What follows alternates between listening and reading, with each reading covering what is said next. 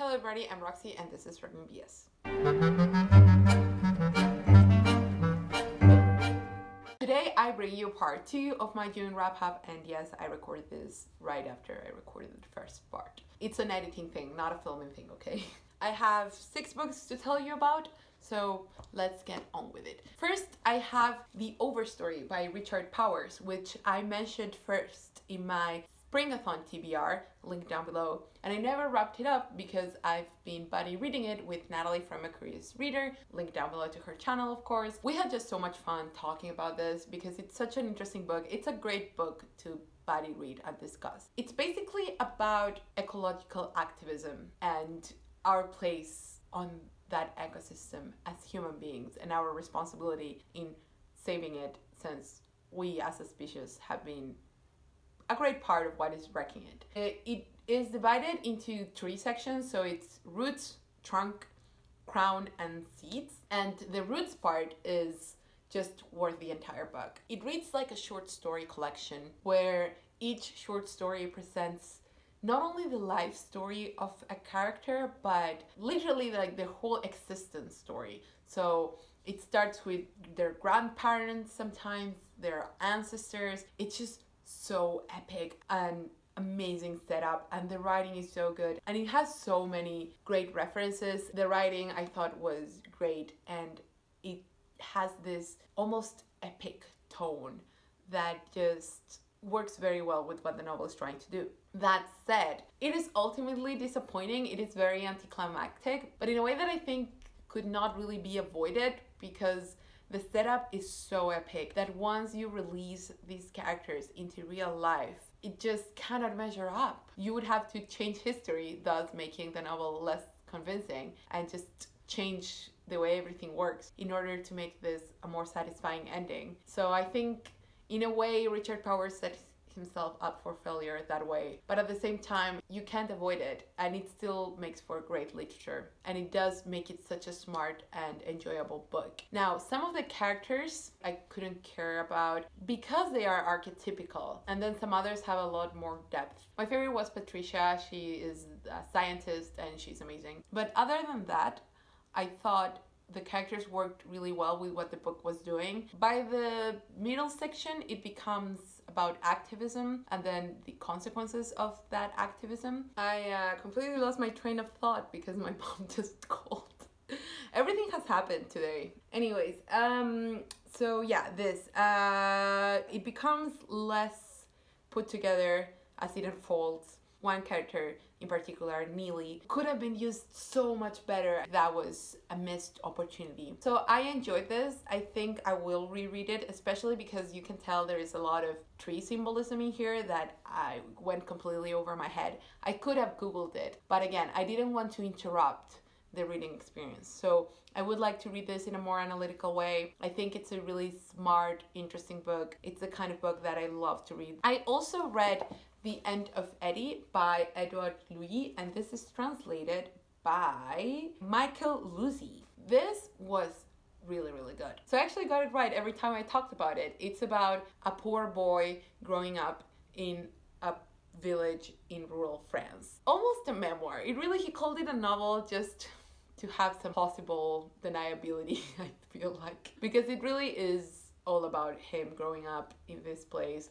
he kind of hates, but he also wants to give a voice to. I read an interview with him in the Paris Review. I will link it down below. Basically, he says that although he loves literature and he found so much solace in it once he got out of here and started studying, he talks about the political novel and how a lot of people think it's dead, but to him it's actually very important, and his work is very political in the way that it doesn't try to be propagandistic, explicitly give you a message, but just give a voice to this very marginalized aspect of French culture. In the interview he talks about how much of the language of arts is always so stylized that makes people from his background feel relegated from it and feel like they don't have a place in art. So he wrote this not only as a way of cleansing his demons, but also as a way of showing that language can be artful and can be poetic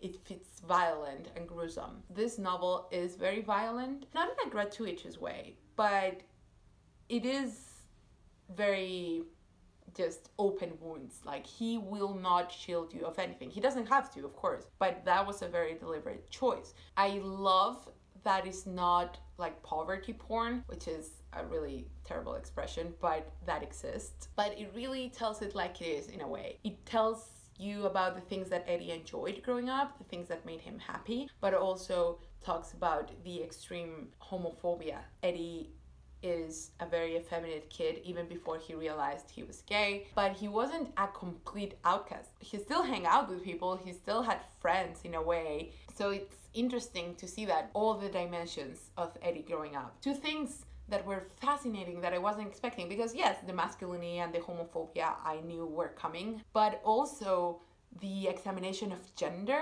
in lower classes and also the idea of class was so fascinating. And again, it does so in a way that is not preachy at all. He really does show you, and I have a lot of problems with the show Don't Tell Maxim, but in this case, it's really amazing how he is telling you his story, but it's like he's showing it. The way he delves into the subjectivity of the other characters in a way that's really humane, but also very harsh. It's just so good. Then an actual reread, Peter and Alice by Joan Logan. As you can see from this beautiful cover by Oberon Books, which is my preferred source of plays. Together with Favor and Favor, it originally starred the brilliant Ben Whishaw as Peter and the brilliant Dame Judi Dench as Alice. I would probably try to sell a kidney if I could travel back in time to see them perform this play. I want to see it anyway because it's that good, but to see them, I don't know what I would give to do that.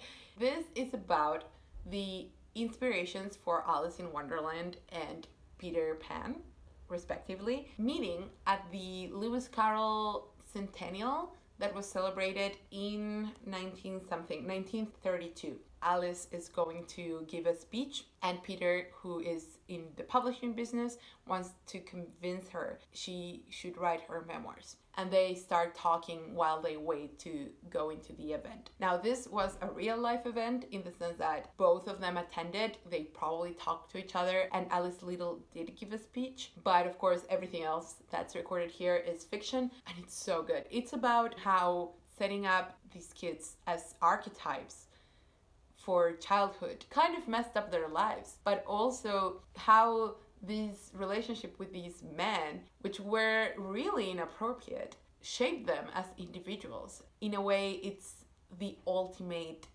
muse story. Like,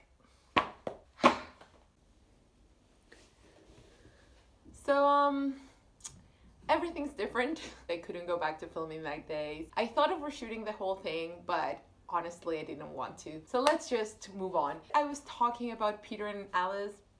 I don't remember if I had described the whole thing. And can you hear that? I should have filmed a different day, but I really need to film right now. So let's just power through. I'll try to edit it later and see if I can reduce the noise. If not, please bear with me. I promise you this book is worth it. So it's heartbreaking. The dialogue is brilliant. It's very simple, but it has a lot of transformations. It features the authors. It features the fantasy versions of the children. It's really good. I really recommend it. Then I read What I Talk When I Talk About Running by Haruki Murakami. This was actually not on my TBR. I think I already talked about this, didn't I? Okay. I should have reviewed the footage. But anyways, this is a memoir about his life as a runner and his life as an author, and how those two passions intersect, and how Murakami's life philosophy influences both of these passions. It was fascinating. I do not have a strong opinion about Murakami as an author, as a fiction author I mean, but I've always enjoyed his nonfiction. Oh, I talked about this in my mid-year freakout tag. I'm going to link that down below. Oh my god, this was really, really good. It's also very soothing to read. He has a very straightforward and simple but observant way of writing. I like how he talks here specifically about what it feels like to run at different stages. I am not a runner and I probably never will. There's some mental aspect of running that just doesn't gel with me. I don't think my personality is right for that. So seeing what he thinks about running and just reading what it feels like was really, really good. Those were all the physical books. Now I want to tell you about 3 ebooks. It's the music books section. I purposefully left this section for last, so I got to geek out and not putting anyone through that if you are not interested. You can leave, you have my permission if you don't want to hear about the music books, although they were pretty great, so I think you should stay. But if not, just leave a comment down below if you're interested in reading any or all of these books, or if you have read them, what did you think? Let's get on with the music books. I read at the very beginning of the month The Secret Lives of the Great Composers by Elizabeth Lunday.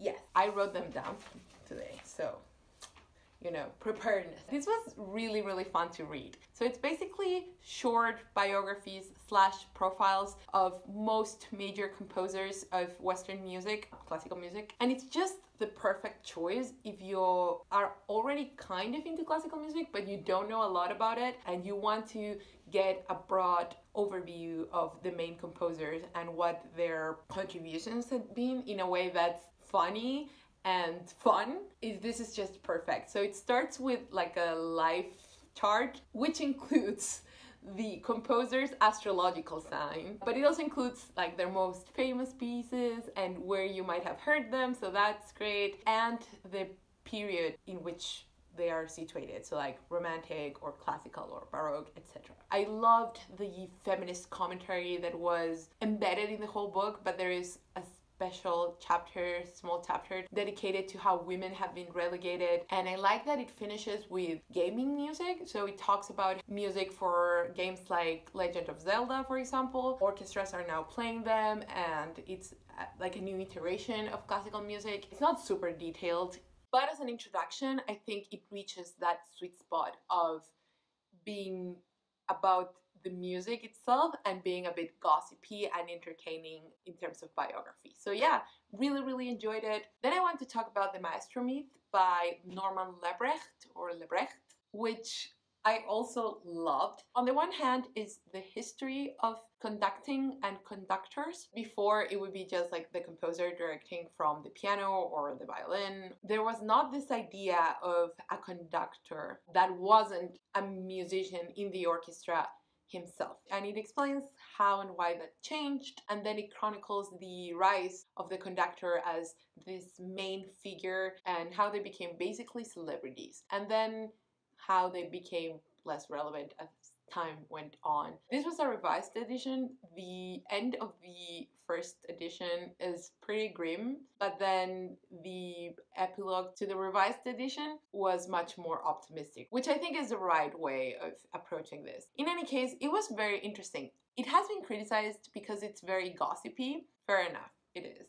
But I enjoyed it. I learned so much. And also, it's not unjustified. He does expose a lot of problems with the industry. Another criticism is that the author is not objective, but I don't think he ever claimed to be. This is not a history book. It does have the history of the conductor, but the name is not like Conducting Through the Ages. It's the Maestro Myth because his main objective is to analyze how conductors became these mythical figures and the effect that that has had in the classical music landscape, especially during the 20th century, and how it carries over to the 21st. Prose-wise, I think it was okay, just very neutral. I think it gets the job done. It's very pragmatic, but it's not dry either. It's just what it is. My only criticism is that the structure gets messier, because at the beginning, you're dealing with individual conductors chronologically, and then it gets thematic in a way. You move in time a little bit, but then when you go back to analyze a different conductor, you kind of go back in time, but also go a bit forward, and it's just a bit awkward. I got lost, and I think I need to reread it, especially the latter sections. I really, really appreciated the chapter on people who have been historically relegated from the podium, namely people of color and women, and how explicitly homosexual conductors have also been discriminated, even though we know, and everyone back then knew, some specific conductors were gay. They had to pretend they weren't, because there is this idea of virility associated to the figure of the conductor, and that just sucks. Yeah, really recommend this. Then the last book I want to mention is one of the best books that I've read so far this year, Debussy's Paris by Catherine Kautsky. I love this book, but it is very niche, and I can't really imagine someone who isn't deeply interested in Debussy's music already wanting to pick this up. Because when I first picked it up, I thought it was going to be more of a social history in a way, like it was going to tie Debussy's music to the context and go more into the context than the music itself. And it's actually the other way around, which to me was perfect. I really, really loved it. What it does actually is go through all the influences or main influences in Debussy's music. So for example, circus and clowns, Orientalism, symbolist poetry, nationalism, so all of those things, and it breaks them down. It talks about the music structure itself, which was amazing. I had to reread those sections a lot because I'm like just learning that, but it was so good. I mean, the analysis of the Sweet Bergamasques was, oh my god, and it talked a lot about not only Debussy himself and his music, but also like music that was going on at the time and art that was going on at the time. So although this is technically general public, I would say this is much more academic than anything else. It veers more towards that. It's just like a literary criticism book, but with music. So if you do like Debussy and are looking for a very thorough cultural / musical interpretation of his works, then this is the book for you. If not, then probably some of the other books that I'm going to read on Debussy and the Belle Epoque are more what you're looking for. So I have a lot of ebooks on Debussy's. After I get to them all, I'll do like a spotlight. It's very niche. I don't think a lot of people will be very interested. But if you are, please drop me a comment or like talk to me on Instagram or Twitter, because I will want to talk to you. In any case, this was incredible. I was just so taken with the scholarship. So well done. It's so fascinating. It's something that I didn't know existed, but I loved it. So that was Debussy's Paris. I hope you enjoyed this video. Just by filming it, I know it was a mess. So I hope I can salvage it in editing if I'm trying my best. This will be up, I think, during reading rush. So I will be just reading. Very excited about that. And yeah, see you next time.